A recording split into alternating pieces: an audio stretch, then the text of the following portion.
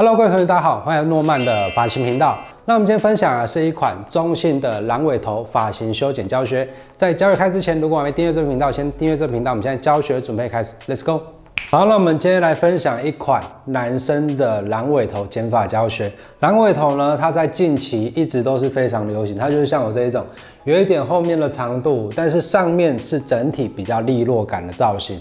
这种造型呢，适合的脸型属于长型脸为主。如果你脸型是比较长的，那你就可以留一点在后马尾这种做一点修饰，那也是比较有个性、比较有造型的。那我们先把头发做分区。狼尾头的分区呢，我们先抓顶部为一个区域，两侧一个区域，后部一个区域。那我们先把顶部的分区分出来，两侧直接划分到耳朵后面的位置，抓到耳朵后面。然后剩下就后部区了。好，我们在剪的时候啊，我们可以先设定我们要的长度。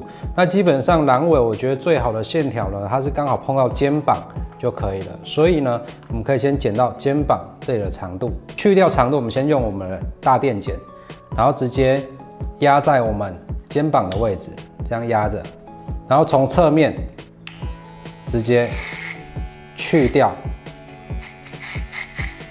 多余的长度。拿电剪呢，它就可以很快速，然后又利落的直接去出来。好，长度这样确定完成了，接下来我们把头发喷上一些水分，然后来做一个狼尾的层次。长度确定了，对不对？我们直接直立分线，往上提拉，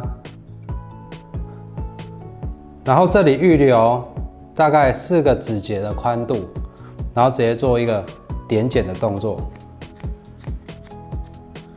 像这种制造出高层次的这种效果，然后放下来，你会发现哦，这边比较短，然后慢慢的下面会变比较长，它这种高层次的效果就出来了。那接下来啊，我们都是用直立分线去完成，然后再示范影片给大家看。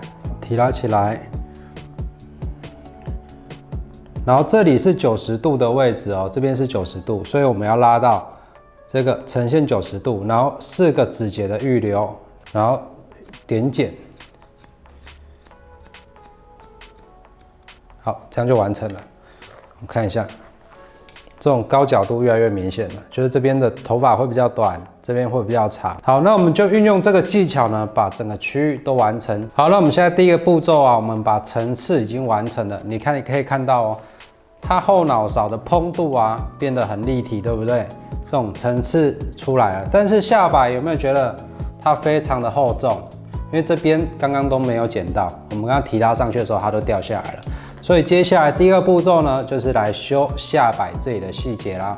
那这里怎么做呢？接下来呢，我们直接用剪刀伸进去，把发尾提拉起来，45度角哦。下刀的方式，我们使用深点剪的技巧去处理。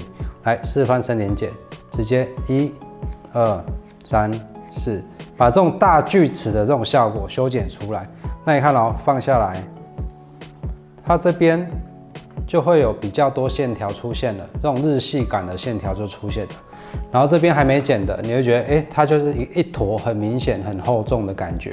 所以这边一样，45度分出来，再来大锯齿的做修剪，这就是深点剪的效果。然后放下来之后，你可以看到这种线条感就出现了。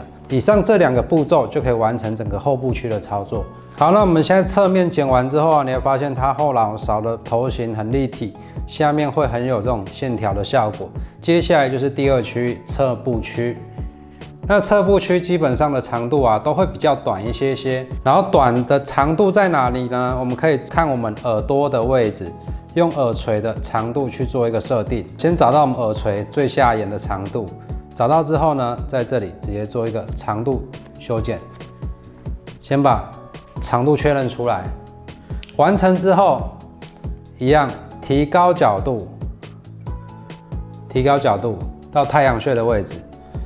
我们刚刚后部区预留几指？4指，对不对？这里预留2指就好了。来，一样，这边是90度哦，这边是90度角，然后预留2个手指夹着。直接做一个点剪的动作。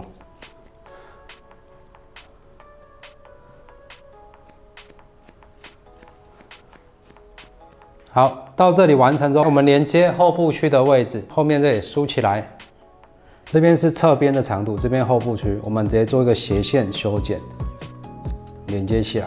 OK， 这样就完成了。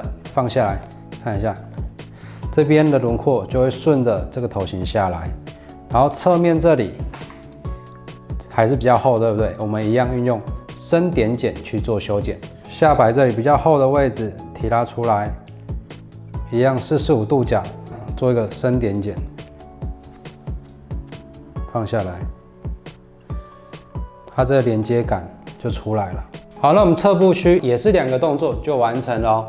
所以啊，我们最主要就是高角度连接，低角度深点剪，这样就可以完成侧部区了。另外一边也是用一样的手法去完成。接下来呢，完成下部区跟侧面的时候，我们就把上面放下来。这个时候呢，刘海啊是我们的引导线，我们可以先把刘海剪出来，再来顺着刘海做一个轮廓的高层次修剪。然后一般狼形头搭配的刘海啊，都会属于那一种比较短，有一点破碎式的那种感觉。所以我们先把长度设定出来。刘海的话一样，顺着我们的两边眉峰，找到一个三角点。眉峰在哪里？就是我们眉毛的最高处哦，对上来，对上来，这个三角点就是我们刘海区域。那我们先做一个基础的平剪，大概剪在眉毛上面。长度设定出来之后，破碎感刘海该怎么做呢？破碎感刘海的话，我们就是梳顺，先集中起来，然后在这边做一个点剪的动作，就是一个小点剪，先把它层次打出来。好，完成之后呢，我们站到侧边做一点角度提拉，然后做一个点剪去角，把层次修出来，这样就可以了。然后放到正面看，你会觉得，它刘海有一点层次，然后又不是很齐的那种感觉，但是又不会到很乱。这种就是我们常说的那种破碎感刘海。好，完成之后，我们用这些长度做一个圆形的连接，来直接侧部区提拉起来，点剪。去掉上面的长度，都是直立分线哦。然后把侧面的长度都剪出来，然后刘海的区域直接衔接上来就可以了。再看一次，直立分线，提拉，抬高角度，下面是剪过的，然后这边抬高，做连接起来，放下来，大家可以看一下。从侧面出来的这种效果，后脑勺也是一样哦，直立分线，提高角度，拉起来，做点剪，然后这角度就是往上的130度的角度。